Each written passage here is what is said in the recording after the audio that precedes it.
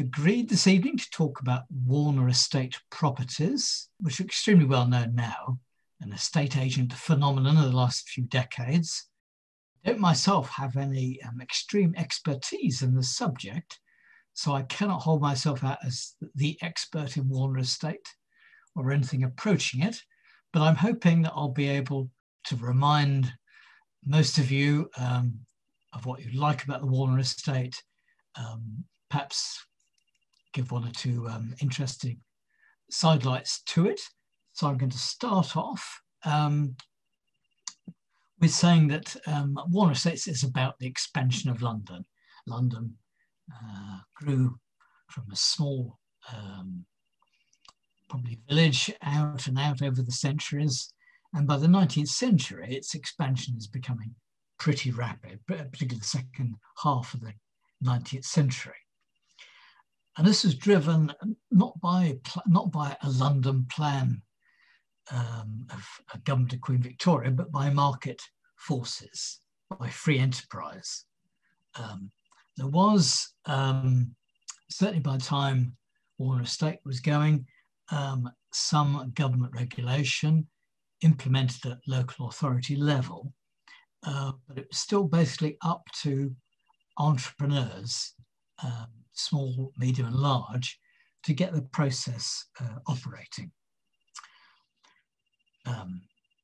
So the typical process as London suburbs expanded to our perimeter of London was for families who owned country land to sell chunks of it to the highest bidder. And for that person to divide their purchase up into plots large enough for a house, probably with a bit of garden. And the houses would usually be arranged in the later 19th century in long terraces, but they wouldn't normally be built as one long terrace. That the terrace would be built in little chunks of half a dozen or so houses, each by a different little builder, the builder having very little capital, not being big operations. So it was, I suppose, a bit like something to the sense of Uber or something nowadays, where greater forces allow the implementation of the economic result by small businesses. Now, Warner Estate decide under Courtney Warner to operate an entirely different business model. And their model was to build houses consistent, so that Warner would do their own building, and they would not sell off the houses once they were built, or would not allow the builders to sell off the houses once they were built. But Warners would keep hold of it and do the renting out as a big rental enterprise. Warner would then have to maintain all those properties, which they could do in a consistent way.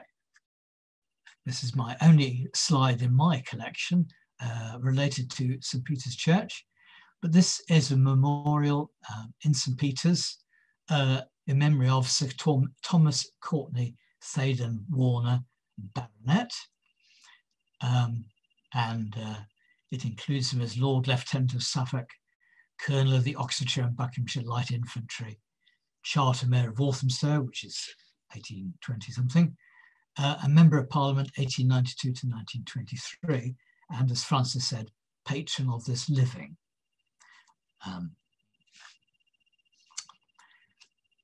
So Courtney Warner is the son of Edward Warner that Francis mentioned, and Courtney Warner was born in Grosvenor Place. That's a road running beside Buckingham Palace Gardens. He was educated at Eton College and Oxford University. So he was really kind of born with a silver spoon in his mouth. You wouldn't think that he had a great need to make more money. You'd think the family had more money, but he does do that. His father, Edward, had ideas of property development locally in Walthamstow. He'd backed an 1852 scheme to build a railway through Walthamstow to Woodford New Road, where St. Peter's is. That development, had it happened, which it didn't, would have opened up the southern part of Epping Forest for house building. Thomas Courtney Thaden Warner, who I'm going to call Courtney Warner because that seems to be the way he's normally referred to, inherited from his father Edward in 18, or rather his father died when he was 18, but he only inherited properly when he became the age of majority, 21. And he started, Courtney Warner started his own property development in 1880. In 1883, inherited some money from his uncle, and that provided some extra capital because the Warner system, as he would implement it, required capital which the alternative entirely free market system didn't require. Courtney Warner tries to get into the House of Commons in 1885.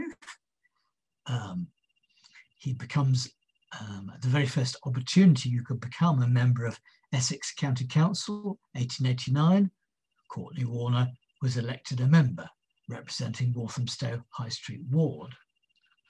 Courtney Warner was in the Liberal Party, that was his team, as it were, right from the beginning. But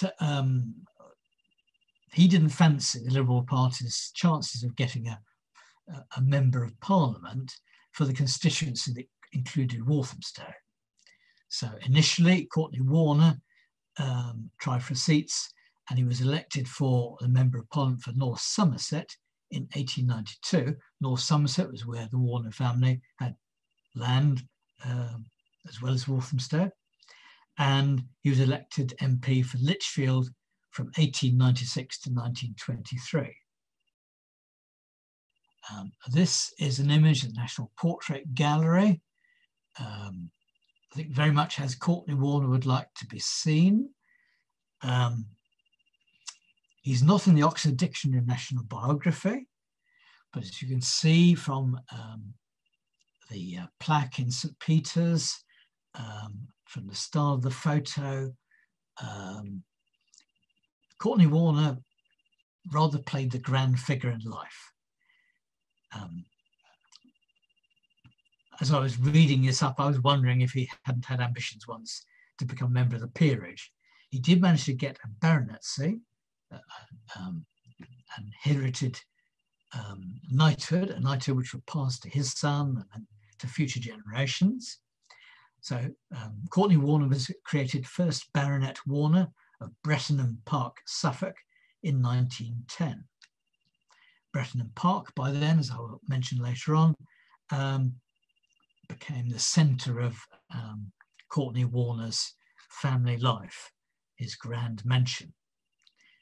In 1910, when he was created a baronet, he had a London home at 56 Cadogan Square. He was a Freemason. There was actually a Masonic lodge formed called the Warner Lodge, which met in Chingford and had members from Walthamstow. As the plaque in St. Peter's mentioned, he was High Sheriff of Suffolk, but he's also High Sheriff of Essex, 1891. And Lord Lieutenant of Suffolk. He was made a Justice of the Peace in Somerset, where he was MP for a period. And in the First World War, he was Director of National Service, East Region.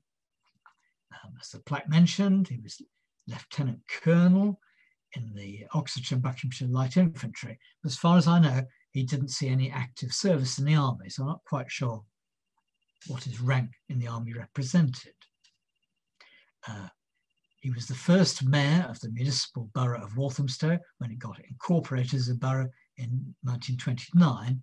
This is more of a ceremonial post than an executive post. You must have felt by 1929 that he'd reached top of the pile in Walthamstow, certainly in some respects.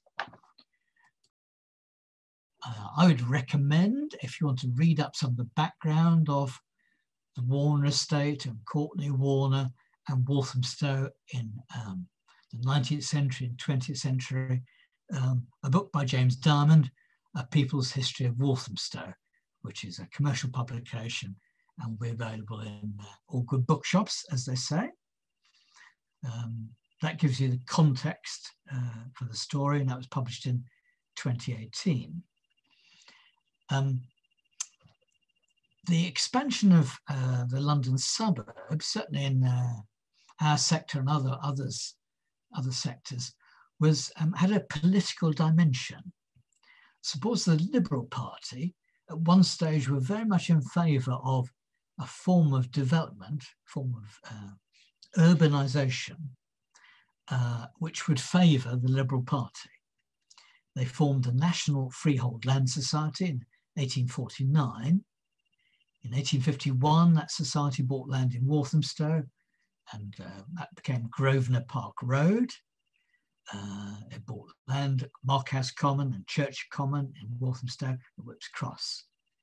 And this land was used to build houses that were as affordable as they could make them, but could be sold as small freeholds, which would give the head of the household there a vote in national elections. And the idea was that they would vote for the Liberal Party. But the Conservative Party, led by Lord Derby and Benjamin Disraeli, widened the electorate. They changed the rules in 1867. So this scheme of the Liberal parties really no longer had so much advantage. But the British Land Company developed out of it, and that continued to be active until the end of the 19th century and beyond. And its secretary at one time was a resident in Walthamstow. In politics, Courtney Warner supported universal male suffrage, votes for all men, free education, and the taxation of rental income. And these, by the standards of their day, were quite radical policies. So I wonder whether in his building up his new property empire, Courtney Warner didn't also have ambitions to help the Liberal Party locally get some more votes, provide some stable housing for working class people with just enough money to qualify for a vote. What I can't find is an awful lot of, well, any instances really, where Courtney Warner actually made an impact on politics. But there we are. The system of expanding London suburbs was driven by the expansion of the railway system. This is a drawing from memory of Lea Bridge Station. That was the first railway line through our part of London in 1840 up the Lea Valley, heading up towards Cambridge. And that's an early version of Lea Bridge Station, which was rebuilt just a few years ago on that site. In a book which I'll mention later by Philip Plummer and Walter Boyer, they think that Courtney Warner's and Edward Warner's, Courtney Warner and Edward Warner's support for St Peter's Church was related in some way with these plans for expanding the London suburbs out in the Woodford New Road direction. So a book I recommend for the story of the railways built through Walthamstow and adjacent places is by Dr. Chris Pond, who's chair of Leyton District Historical Society and president of Walthamstow Historical Society, which published his book, The Walthamstow and Chingford Railway, which I thoroughly recommend. Warner Estates had a reputation for aiming at a better than average rent-paying tenant. That's what they thought they were doing. They could be a bit choosy about who became a tenant of Warner. The Great Eastern Railway built its branch line through Walthamstow in the early 1870s. The line was built out to Chingford, would have gone through Epping Forest, but in fact stopped. The population of Walthamstow had already more than doubled in the previous 20 years. Train service through St James Street Station began 1870. And from 1873, you have a service across Walthamstow Marsh on that brick-built viaduct from a new Liverpool Street Station out towards Chingford. Later in the 1890s, Courtney Warner was the main backer in the Walthamstow area for the Tottenham and Forest Gate Railway. That's now become the overground line between Barking and Gospel Oak, with a station at Black Horse Road, not the Victoria line, but the overground station. And that Black Horse Road station is not too far from Horwoodden Road, Cornwallis Road, Warner Road, and Edward Road, and so on. So that improved the public transport accessibility of part of the Warner estate. Though in fact, a big impetus for that railway line was freight connecting the Midland Railway with Tilbury and other docks. So here is that book which I mentioned earlier by Philip Plummer, former local manager of Warner Estate, and the late Walter Boyer of Walthamstow Historical Society. And that's like a little Bible to the Warner Estate, and another book I would recommend. That contains a Warner Estate advertisement in 1909, advertising for tenants, and that's boasting about how near their houses were to, flats were to railway stations, but it doesn't mention trams, just mentions railways. And in 1905 and 1906, Walthamstow Council, Leyton Council had electrified the tram lines, and particularly for the Leyton part of the Warner Estate, that must have been a big improvement in their public transport service, but it wasn't mentioned by Warner in their advertising. We wonder why. I think that in fact the Warner Estate was not really such a commuter land as the Victoria line brought to Walthamstow. So here we have a very good practice of putting a blue plaque, a historical blue plaque to some figure who's found in the censuses or other family history documents to have lived in a property. This is a plaque to a Joshua Harmer and in a Warner property, and he's a foreman in the boot trade, which could have been in central London, but it's not really a commuting job. He could have been a local shoe shop foreman. Walthamstow and Leyton got their own industrial areas beside the Lee Valley. So Walthamstow and Leyton came to have local jobs, so people didn't need to commute anyway. So I get the impression that Warner's was not a major commuter land. In some ways, the very heart of the Warner Estate, its sort of root stem, was this simple but elegant mansion,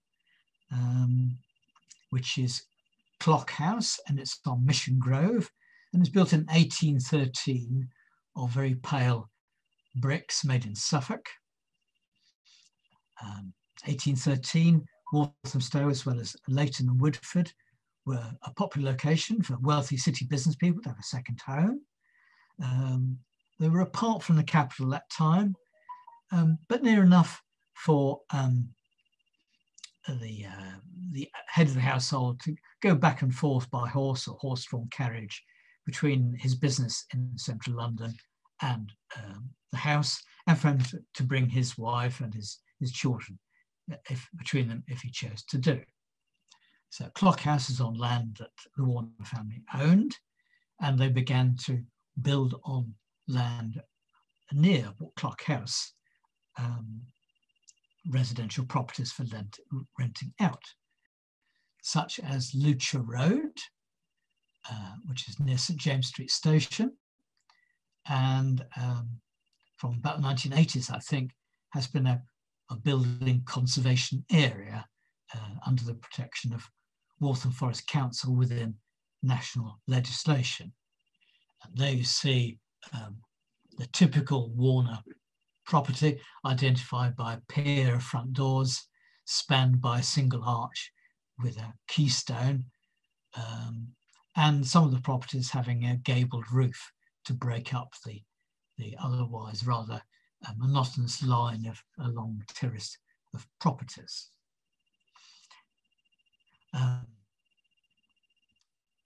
Sometimes they're called half houses. Each door leads to either a downstairs flat or an upstairs flat.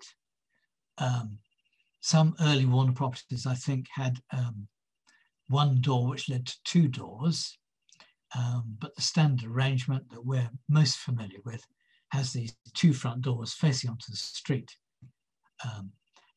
And you could, I suppose, if you looked at it very carefully, think it was just one house with one front door and somebody living both upstairs and downstairs. So I think you have to be rather careless in your glances before you thought that. Waltham Forest Oral History Workshop have an excellent publication about the life of a Labour councillor called Jenny Hammond.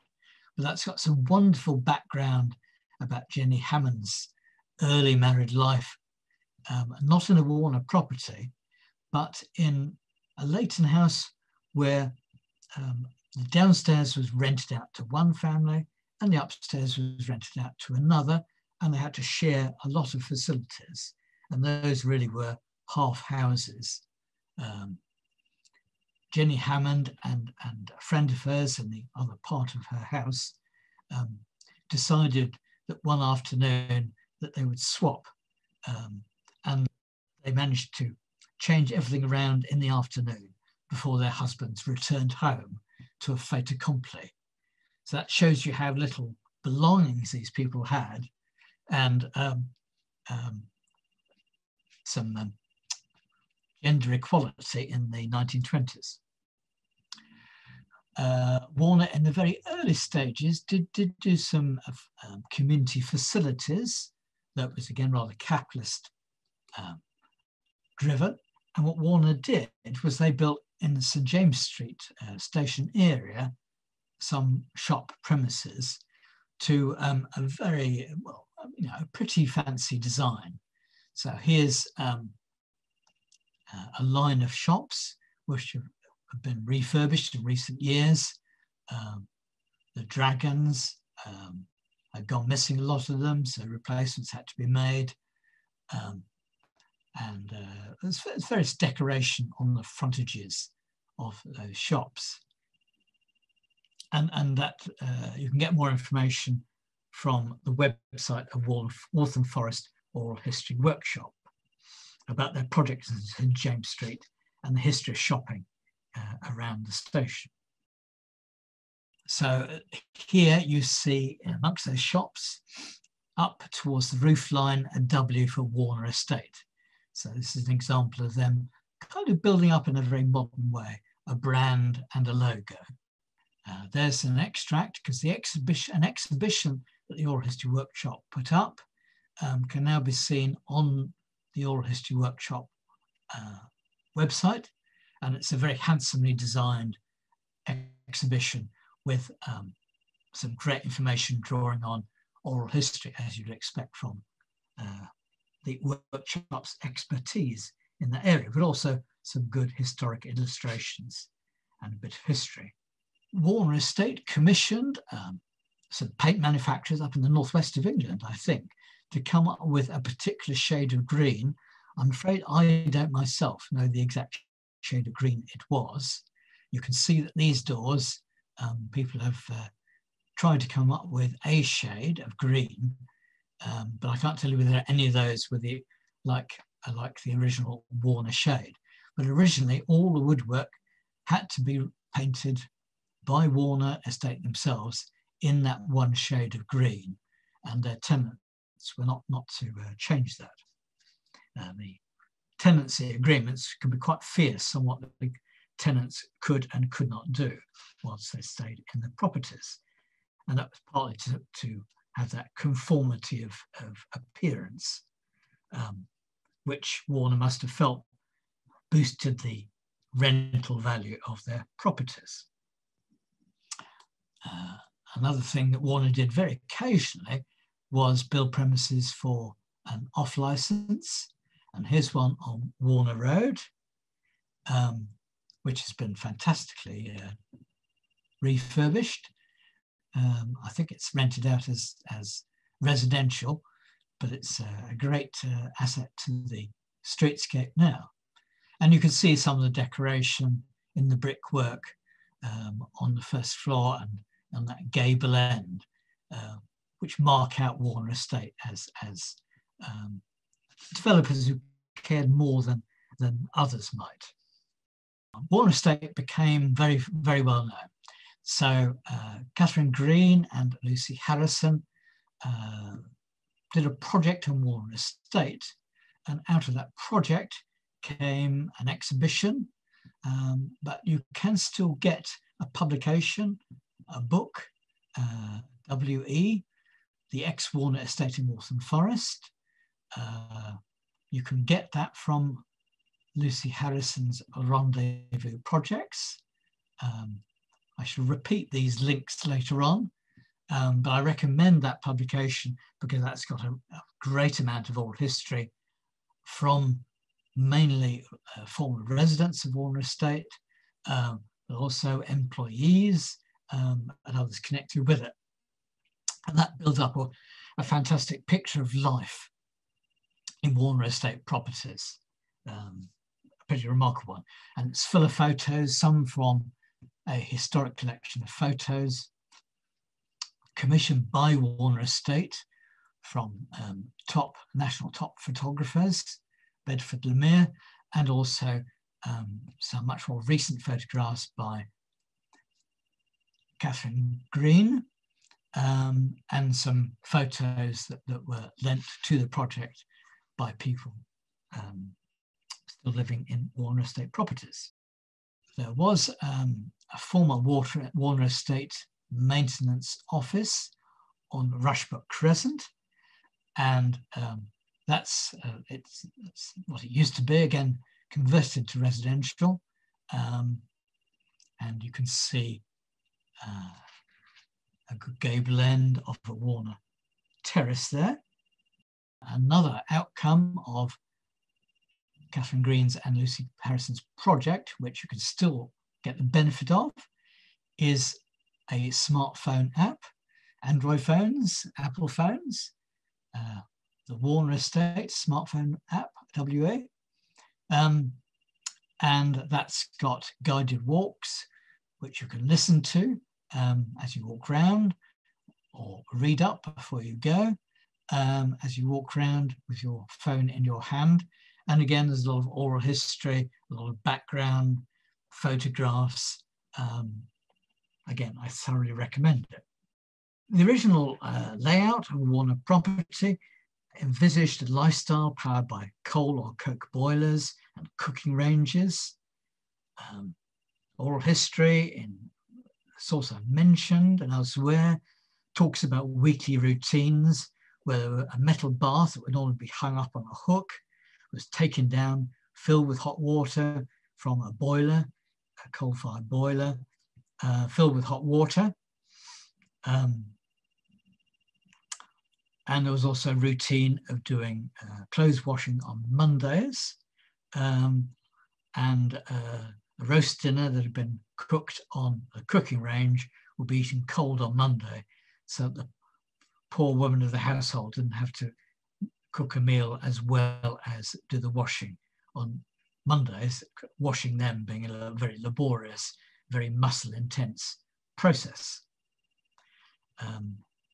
Warner properties tended only to have bathrooms from 1954, and even then the tenant had to agree to pay for a higher rent before they got a bathroom installed. One of the less pleasant aspects of Warner properties, Warner flats, has been poor soundproofing by modern standards, and the WE book has some great memories of this feature, some of them by Catherine Green herself. And also there's one garden behind the pair of flats, but usually this was divided up by the tenants between them in some manner, so that each had some kind of responsibility for maintaining a garden. I've given details for Walthamstow Historical Society. I think I noticed the membership secretary, Jackie Baker, amongst those people attending this talk tonight. But there's the contact details for Walthamstow Historical Society, which, as you can tell, has had a long history of being associated with Warner Estate. It's the oldest historical society in Essex. It's been a tremendous active force for local history in the area. Leyton performance abysmal in comparison. Chingford was rather late on the scene of having a historical society, though it does keep going, has kept going since the 1930s. Leyton Historical is now back running, but only since 2005. But Walthamstow Historical, a great institution, and Philip Plummer has done a lot of volunteer work in Vestry House Museum, which users of its local studies room still benefit from. I feel that Waltham Historical Society could perhaps do with a few extra members, and also some interest in its activities. So I strongly encourage you to take an interest in Waltham Historical Society, particularly if you live in its area. Right, I'm now going to mention different areas of the Warner Estate. So here are roads which I think of as being the Black Horse Road streets, each side of Black Horse Road.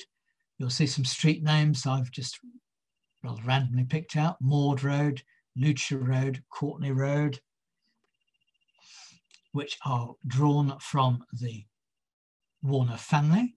Brettenham Road I've mentioned as the Brettenham Hall they bought in Suffolk and tried to turn into a great family mansion and baronial base for the Warners. They didn't quite become that.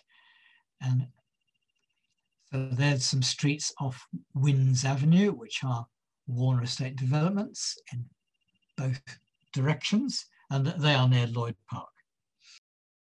After having done those streets, Warner Estate then turned south to land that they had an interest in on either side of Leabridge Road, which is E10, which is in Leyton rather than Walthamstow, most of it. Their land on Leabridge Road, that's basically in the floodplain or next to the floodplain of the River Lee, where Black Horse Road goes along the higher ground towards Leabridge Road.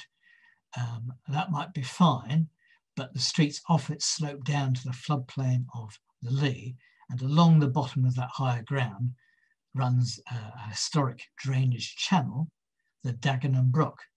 And these are photographs of the Dagenham Brook. The left-hand one is at Low Hall, the right-hand one is down by Marsh Lane and Leyton, showing it, providing a bit of greenery even now, but would have been important as a way of getting water to escape.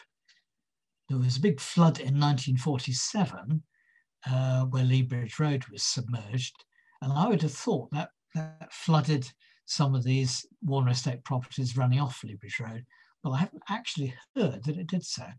So here's some street names from the area: Blythe Road, Harris Street, Thaden Street, Hibbert Road, Weatherden Street.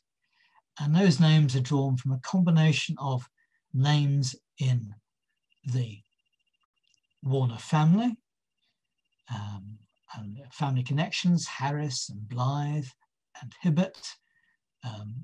The portrait is of a member of the Hibbert family who was very wealthy and was a promoter of West India docks and its links to the slave-driven sugar trade.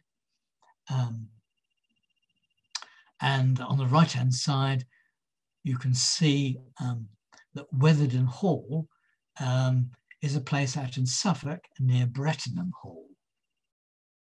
So here's some more names on the north side of Leabridge Road. Hitcham Road, which runs off Leabridge Road, and there's a village near Brettenham Hall, and that's a photograph of its parish church, well, the Grand Parish Church, and of Hitcham Hall, a rather low-lying Lord of the Manors Hall for Hitcham village. And on the south side of Leabridge Road, here's some more street names connected with the Warner lands in Suffolk: Thorpe Moriel, Thorpe Moreau, as it might possibly be pronounced in Suffolk dialect. Kettlebaston, you can see a village sign for Kettlebaston, village sign for Thorpe Moria. Clementina is a name, it's Courtney Warner's wife's name, and Bloxhall, which is again a place, small place, near Brettenham Hall.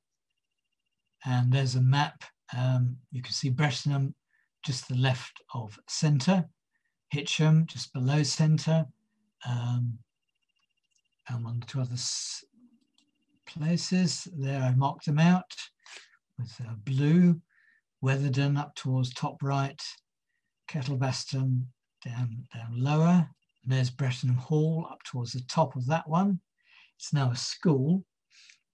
Well, but the village of Brettenham, which I've marked, Brettenham Hall is now Old Buckingham Hall, a fee-charging preparatory school. So for younger children, and that's shown as Old Buckingham Hall, which is the name the school transferred to the Grand Mansion when the school took it over after the Warner family moved out. And Bloxhall, you can see in the centre there. So after developing their land either side of Lea Bridge Road, sort of 1905, 1910 sort of time, then the Warner Estate start to expand a bit further north in Walthamstow. It's sometimes called the Town Planning Estate because some of the design of the streets and streetscapes are influenced by the Garden City movement, Letchworth, Welwyn Garden City and so on. Keith would be a name in the Warner family. Thorpe Crescent is Thorpe Moria reference to it. Ardley, I think, is a place in East Anglia which the Warner family is supposed to have had a connection. So after developing streets in the northern part of Walthamstow, but still south of North Circular, south of Billet Lane, Courtney Warner turns his attention to a Warner mansion at Woodford Green. The Warner family owned Himes House from 1848 when Edward Warner bought it. Himes House was the manor house of Higham Benstead after it was moved there in the 18th century as a manor house. Previously the manor house, that manor, had been at Higham Hill, where Billet Road does a right-hand bend.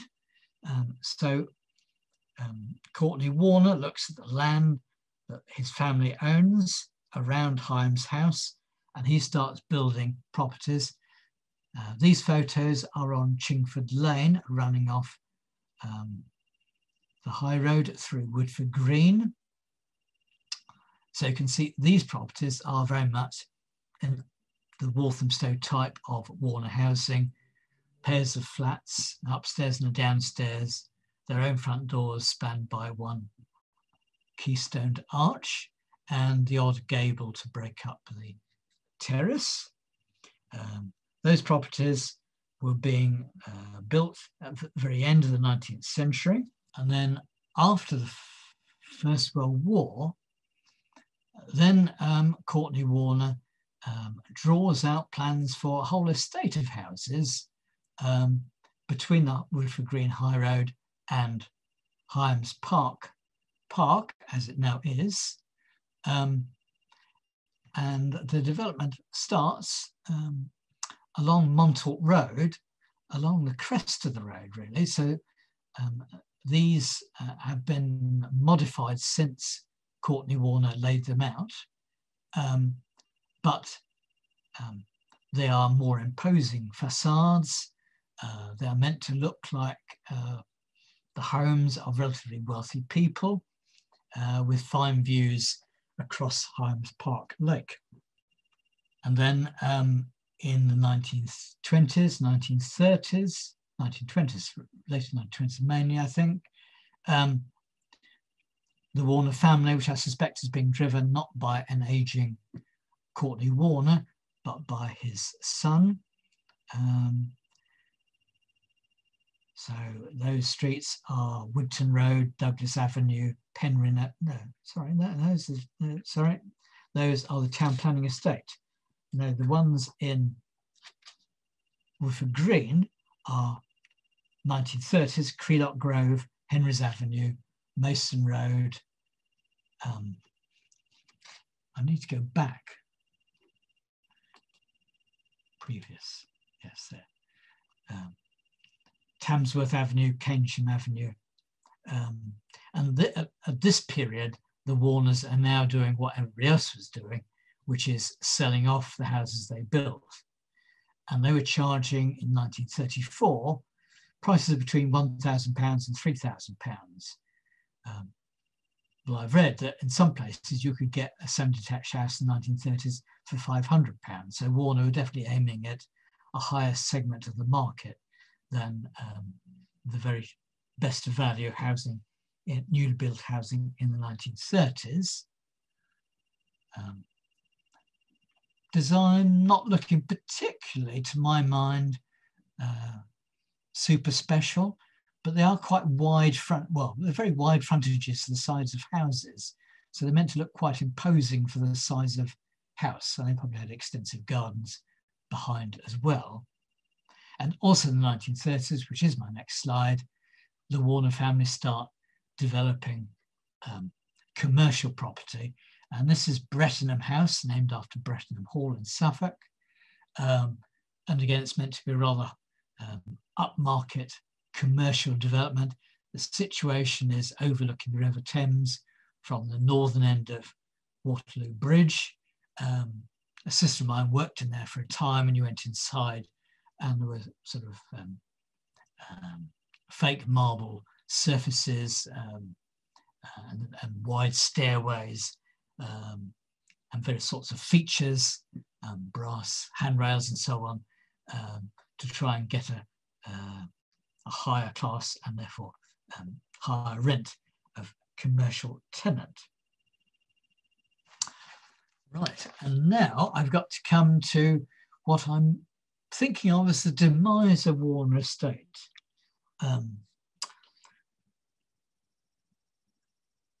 So Courtney Warner dies at 34 Grosvenor Gardens, where he started life.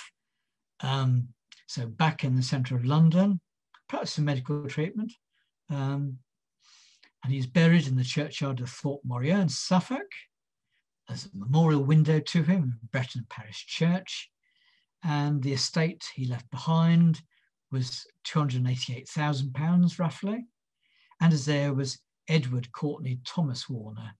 And I'm afraid I don't know anything about Edward Warner or about the way he administered the Warner estate properties in the later 1930s, 1940s, 1950s. And indeed, there's a big gap in the knowledge I've been able to acquire as to what life was like on the Walthamstow and Leyton Warner estate in the 1930s and 1940s. We know something about bomb damage, which it certainly incurred.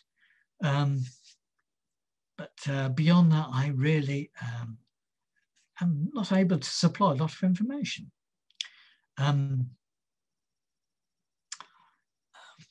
As I've tried to explain, property development in the 1930s was very much an era of building on land, building new houses, mainly semi-detached, and selling them off straight away. You don't bother trying to maintain an estate. It's just an inn, build, sell, as property development tends to be. So the renting out in Walthamstow and Leyton must have looked pretty old-fashioned in the 1930s and 1940s. And I think probably was the tenants were looking less enterprising people for their income, perhaps less people running their own businesses, their own artisan businesses, less like that, less blue collar, I suspect.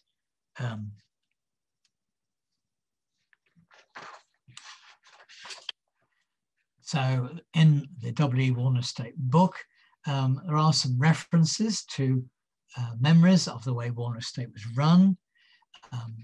Sounds like a deeply conservative enterprise by the 1950s and 1960s. Seems to have relied on word of mouth to replace tenants when they moved out or when they died. Relied very much on personal interview.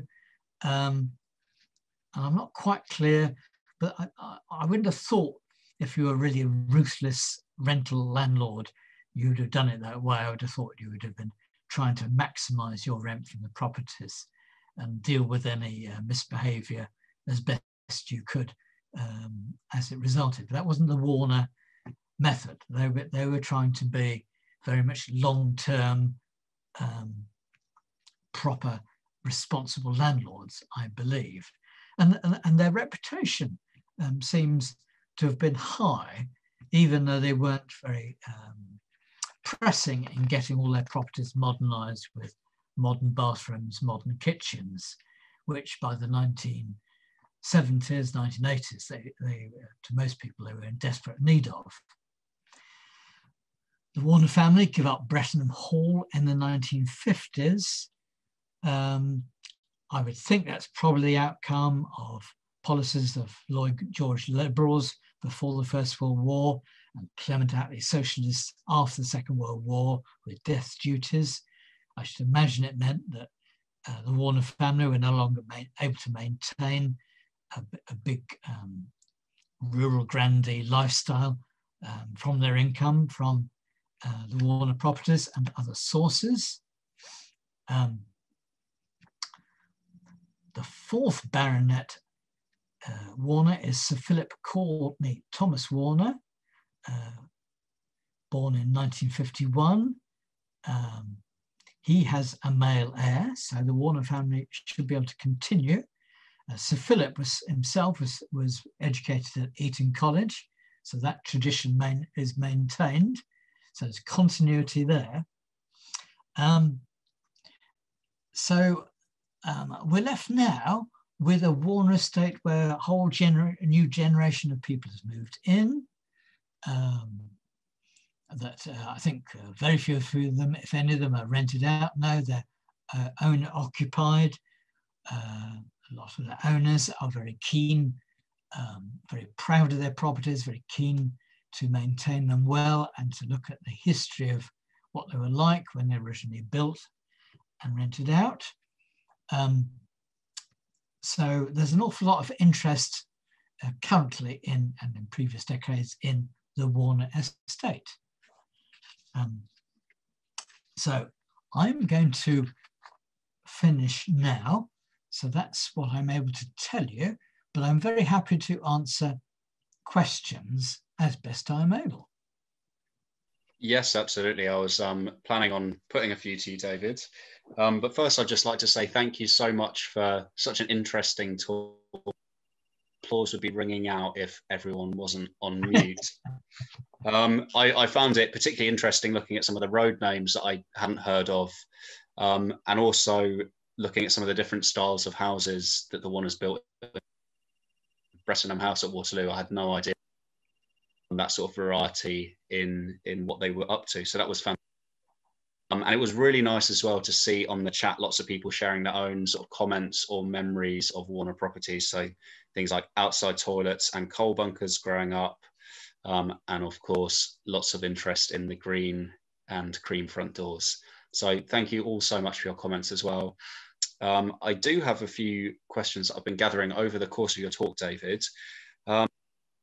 So one from another David asks if you could give more detail about the estate being part of the Liberal Party attempt at local gerrymandering. I mean, this linking of the development of the Walthamstow and perhaps Warner estate with Liberal Party politics is pretty well an invention of mine. As I was reading up the subject, I was thinking, hold on a moment, there must be a connection here.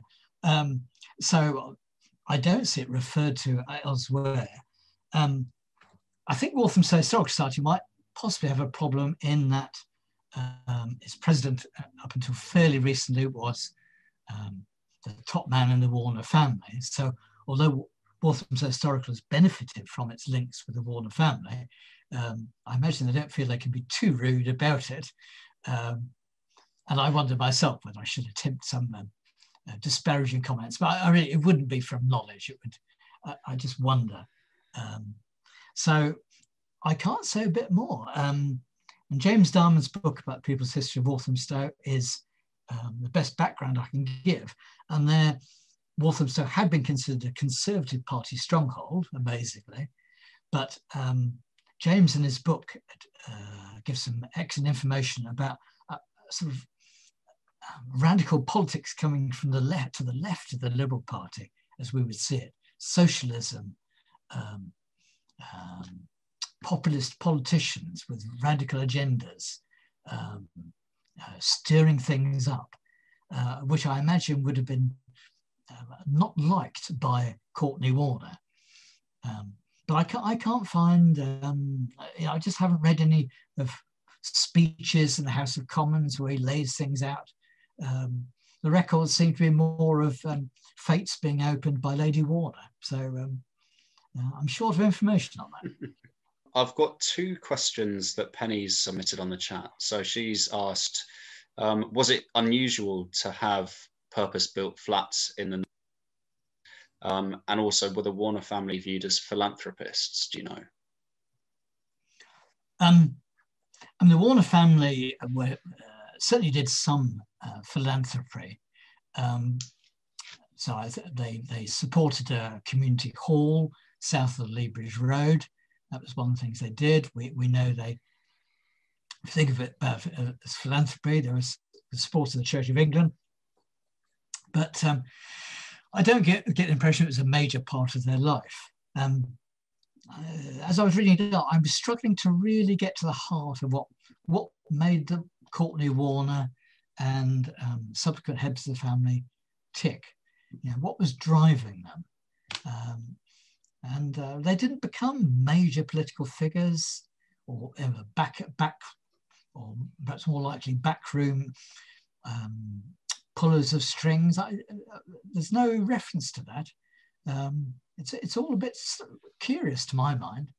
You know, they seem to have laid all the foundations for really great things, and they don't happen. So I tried to very briefly mention that certainly in Leyton, near the Stratford Railway Works, properties were being, houses which were built as one house for a household were split up, with one family occupying the upstairs, one the downstairs, without major construction work to facilitate that. And they were called half houses. I don't quite know when the half house concept was developed. I don't think it was a world first for Walthamstow. I think it must have occurred elsewhere, but the Warner estate seemed to be taking something which occurred elsewhere and doing it better, in that they were properly subdivided and properly regulated by long-term landlords. Jenny Hammond, as I say in that oral history work, which you can find on the website of Waltham Forest Oral History Workshop, gives a little background of the half house in Leyton that she shared, which was an ad hoc thing. I've also tried to investigate something called the Abraham Estate, which is in Leyton, Richmond Road, Newport Road, streets like that, where they're much longer, less variegated terraces of houses, but they were retained by the Abraham Estate right into the 1960s, maintained by the Abraham Estate. And they tended to have an upstairs and a downstairs with different separate front doors, but they're sort of, the front doors are really tightly packed together, and you don't have that rather elegant single keystone arch above them. So they are doing what Warner is doing, slightly further north, but in a slightly less extravagant way, slightly less ambitious way.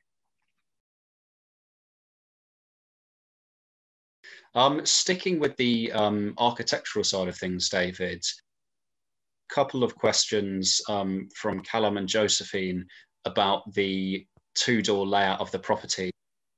know if there was sort of one particular architect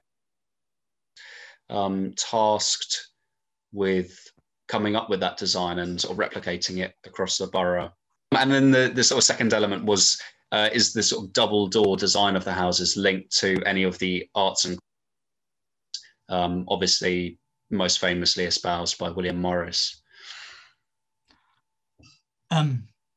Yes, I've seen no record of any definite influence of William Morris on Warner Estate. And indeed, biographers of William Morris include Morris' comments about Walthamstow having become terribly cockneyfied. He didn't seem impressed with it. Warner were not the only property builders in Walthamstow, but there's no record of Morris distinguishing Warner's from the other property developers in Walthamstow.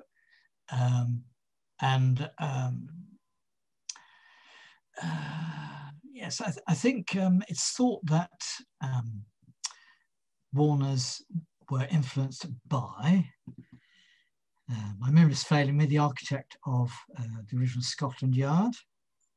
And the Warner family had their own architect who they used, whose name, again, isn't on my lips, but they employed him to design some property and then just carried on using those designs, basically. They didn't bring him back to design street after street. They just paid him to design some properties and then continued with that scheme over the rest of their properties. Fantastic. I think I'll just ask one, David, and then we'll let everyone get on with whatever other plans they had for their evening. So the last sort of theme of the question is about the rents and access to the estates. So do you know if the rents compared favourably to other houses or council properties in the 1900s? Easy to get a place at in a Warner house or flat, or did you have to sort of know the right people? I don't have any good comparative information about rent levels. As I tried to say, what Warner said they were doing and what their local reputation was for being choosy about their tenants, and perhaps charging a bit more rent, but not a lot more rent than the hoi polloi, as one oral history contributor describes it. But it is striking how the oral history collected in the W.E. Warner Estate book talks about a number of people who only managed to rent a Warner Estate flat because they knew somebody, or they knew somebody who knew somebody who knew somebody extraordinarily. And it was this word of mouth, whereas in the early days of that development, it was big newspaper advertisements London-wide. So there's a change there. As I say, it seems to me an uncommercial change. But again, I struggle sometimes to really get to the basic motivation of the Warner family. I'm going to end the meeting there. So once again, thank you so much for your time, David, and what's been a really interesting talk, and having the have questions answered as well. It's been fantastic. So thank you so much for that. I'll send around a few St. Peter's links with information about other activities and events that we've got coming up in the near future. So further history talks, other things to do with local heritage, but also hopefully lots of good reasons to come and visit our church as well and find out what we're doing directly.